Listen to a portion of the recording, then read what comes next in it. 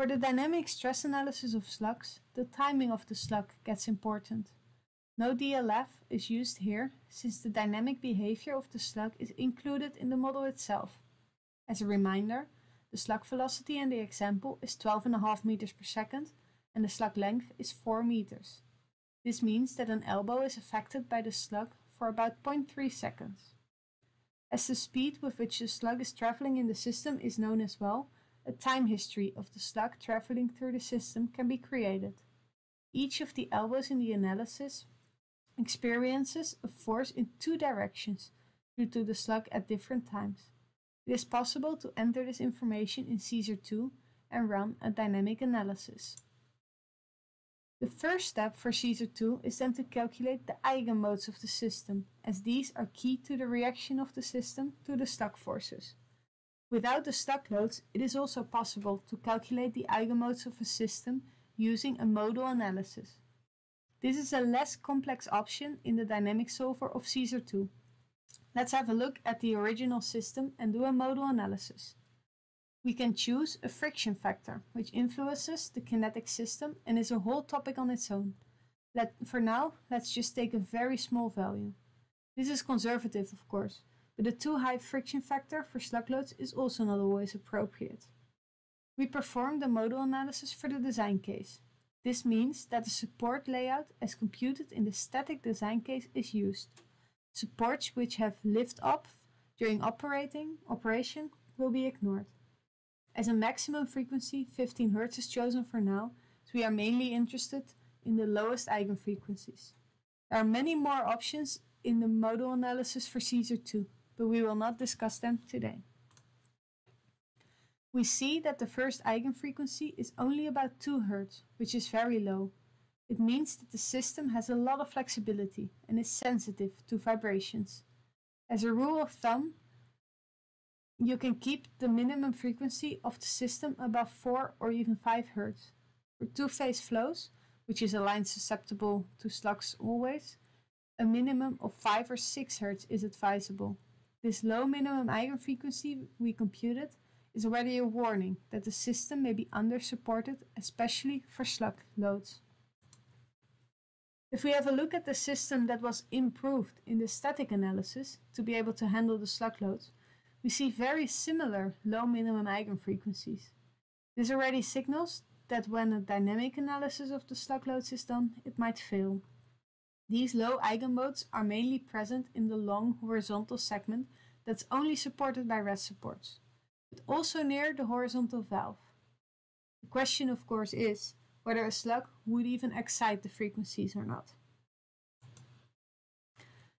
Now, to determine that, it is time to do a more elaborate dynamic stress analysis.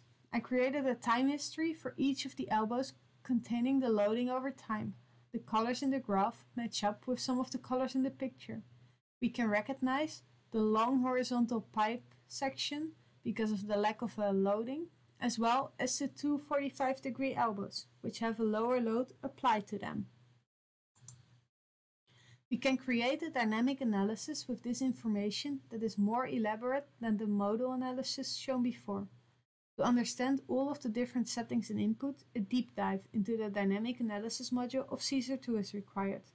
The gist of it for the time history analysis is that a force over time is defined in a number of data files. The locations for these forces and their directions are specified in the Force Sets tab. And optionally, the occasional loads can be combined with the operating or sustained loads to determine, respectively, the support loadings and the occasional stress in the system.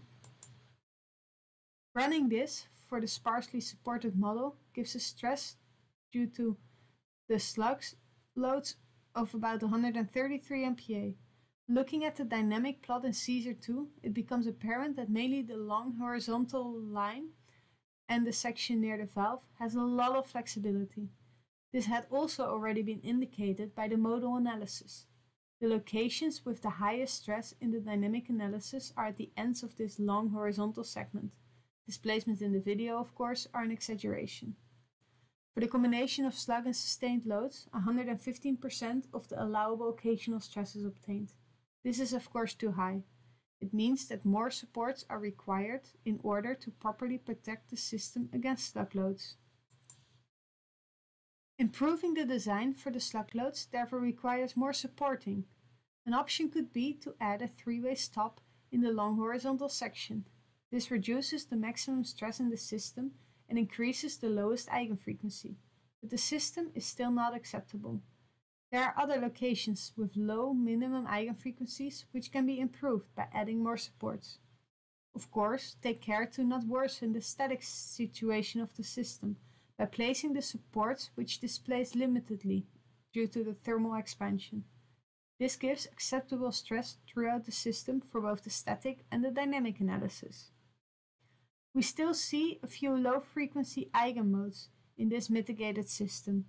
These could be mitigated further to prevent vibrations due to other sources than slugs. There are many considerations and steps important for the dynamic analysis in Caesar 2 that we now skipped over. If you want to learn more about this topic, we offer a number of courses on it. If you now look back at only the quasi-static analysis, we can see that the results were non-conservative. The DLF partially takes this into account, but when an eigenmode is excited by the dynamic loads, the reaction of the system is much larger than in the quasi-static case. However, the full dynamic study in this case was also not required to make the system acceptable. By looking at the eigenvalues of the system and by increasing these, the chance that an eigenmode is excited is lowered, which makes the system less susceptible to the slug loads. So far, we have ignored fatigue and treated the slugs just as an occasional load. With the occurrence of once every 5 hours in this example, it is not unreasonable. Assuming an operational life of 30 years leads to only 53,000 cycles. Even if each elbow moves a few times back and forth after being excited, this will not likely lead to fatigue, as mainly the first movement is large. It is more like a shock motion. Slugs, however, can occur much more frequently, and then fatigue is a very valid concern. If we look at the fatigue curve for the material from the example, we see that for a load once every 5 hours we get about 50,000 cycles and an allowable stress range of more than 200 MPa. This is without taking imperfections and welds into account, but if we apply, for example, an FSRF, or fatigue stress reduction factor, of 2, we get an allowable of more than 100 MPa still. For a slug occurring once every minute, we get many more cycles and therefore a lower stress range. If the slug excites an eigenmode and the pipe vibrates for a while after each hit, the allowable reduces even further. Instead of looking at the combination of sustained and occasional load, just the stress caused by the slug has to be considered for the fatigue case. In our example, the combined stress was more than the allowable stress range of 100 MPa. But the maximum stress due to the slug only, after the mitigation, was less than 100 MPa. As we saw on the previous slide, with a stress range reduction factor, this may be acceptable for the very infrequent slug, but for the slug that is present more often, fatigue failure is predicted. If slugs occur quickly after one another, eigenmodes are more easily excited by them. A spectral analysis in Caesar 2 can be more appropriate and can reveal which eigenmodes are excited based on the slug duration and periodicity.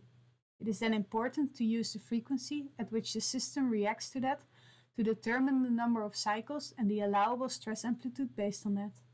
I will, however, not go into detail about fatigue analysis here.